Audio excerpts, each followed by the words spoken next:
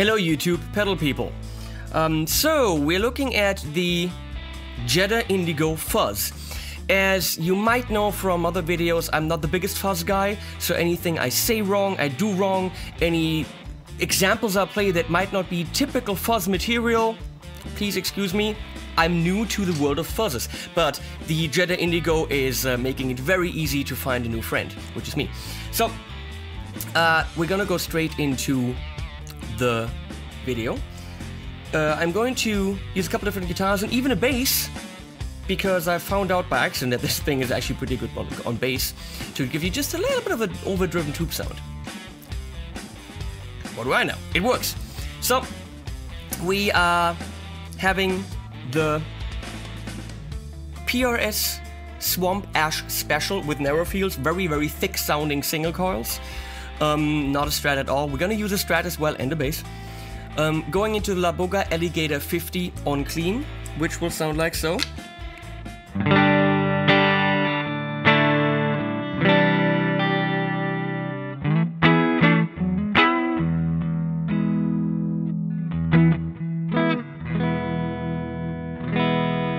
Okay, going into the basement, where you will find a speaker that is actually the speaker part of the Fender Hot Rod 50 combo. And I separated the two so I can use the speaker by itself. It's in an isolation box, mic'd with a Sennheiser E606 microphone, kind of an SM57 type sound. It's just a little bit more convenient because it's got a razor shape. And that's going into Universal Audio 710D preamp, which is set all the way to solid state, so there's no tube coloration. Everything you need to know right there for you. So, I'm gonna go to 9 o'clock. So according to the website, this is a germanium fuzz. Apparently there's silicone and germanium fuzzes. They sound different. I was corrected on one video because I don't know what GE and SI stands for. Silicone and germanium. Now, Brad pointed out on the website, please read the text under the video because it's the text from the website. I copied it there. Or I will copy it there. I will have copied it. I will have copied it there. By the time you see this, it's the future past. You figure that out. He said there aren't any good germanium transistors anymore, new all-stock stuff, hard to find, and they're not very reliable. So it has, apparently it has the sound of a germanium fuzz, but it isn't fully one. Something like that. I don't give a flying rat's ass as long as it sounds good, and it sounds good. So we're gonna go and give it a little bit of gain.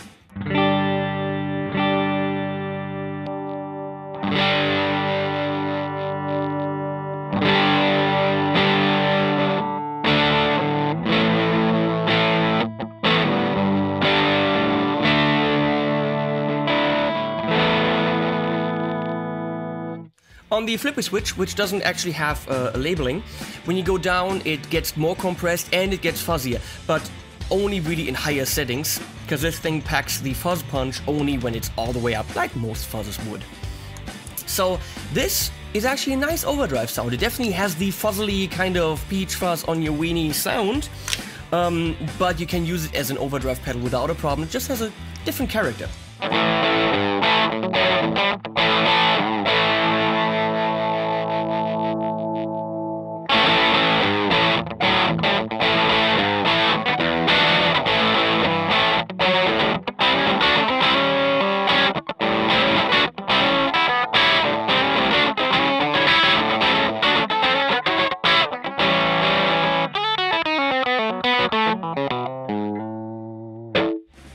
Very nice. Now, on all the Jetter pedals, what I love is the tone, or in some call it the lean rich knob, is usable all the way to adjust to your amp. If it's bright, go to the left. If it's a little bit duller, go more to the right.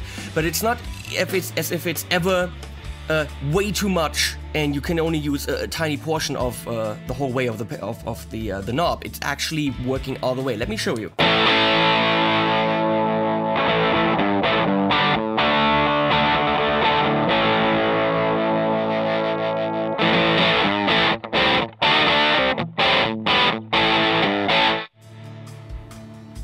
You can really pick a tiny dose of what you need. It's very, very sensitive. So we are cranking up the gain.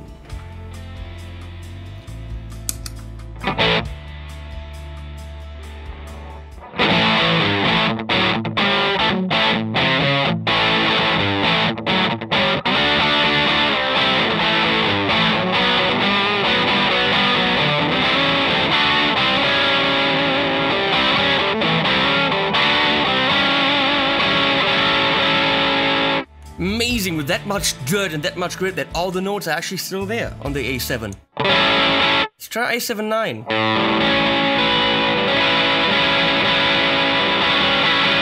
All there, but gritty and dirty. Nice.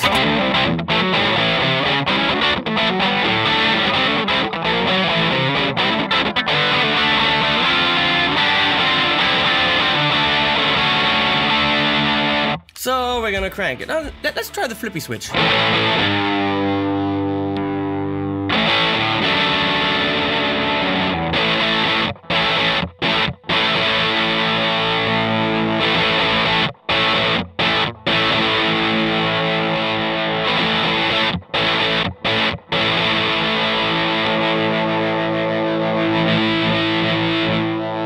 Do you notice? Distortion, distortion, overdrive, overdrive, and then fuzz!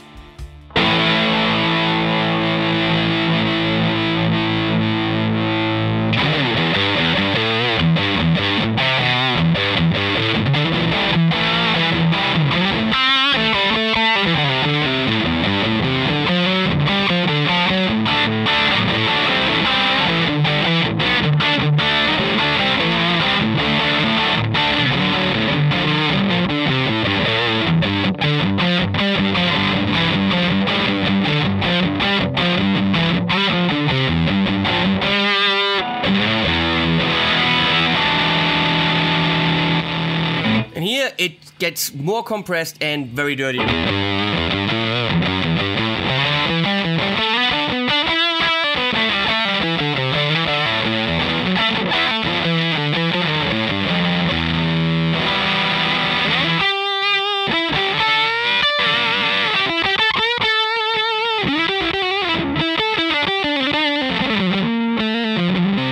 You hear that fuzzy high end that comes out?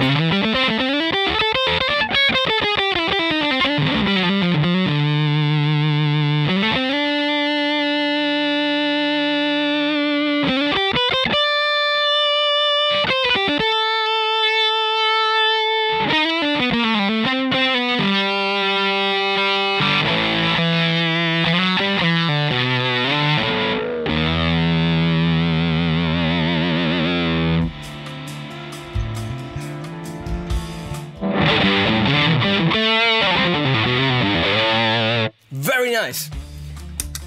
Switching to the Strat.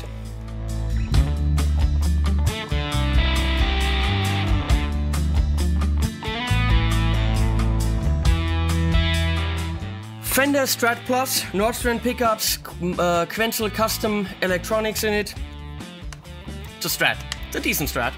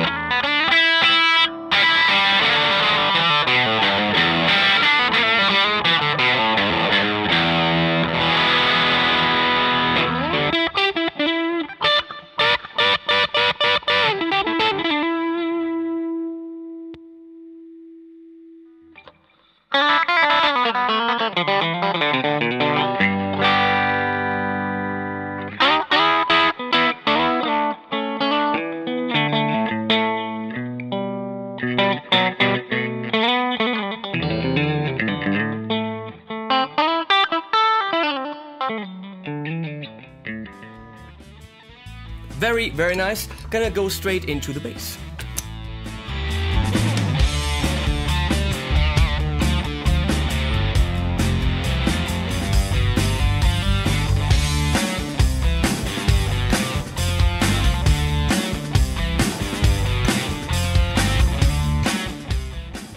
And yes, you can play this like a fuzz. You can actually really, you know, crank it up.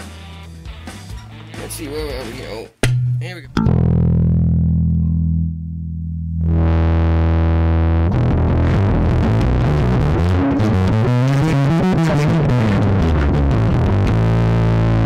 But that's not what I want to show you. Of course, any fuzz can do this. I'm actually gonna go way down on the gain, way down.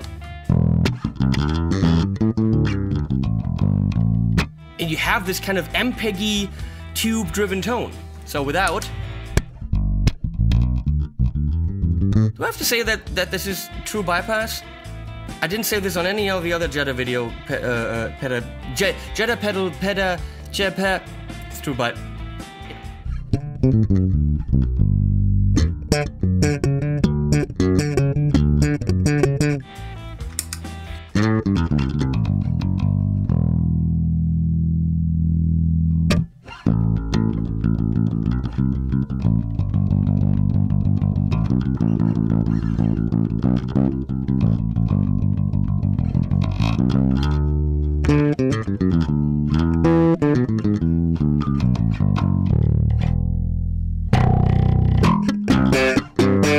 Not for slap, but it's a nice overdriven sound, so if you want to give it a little bit of grit.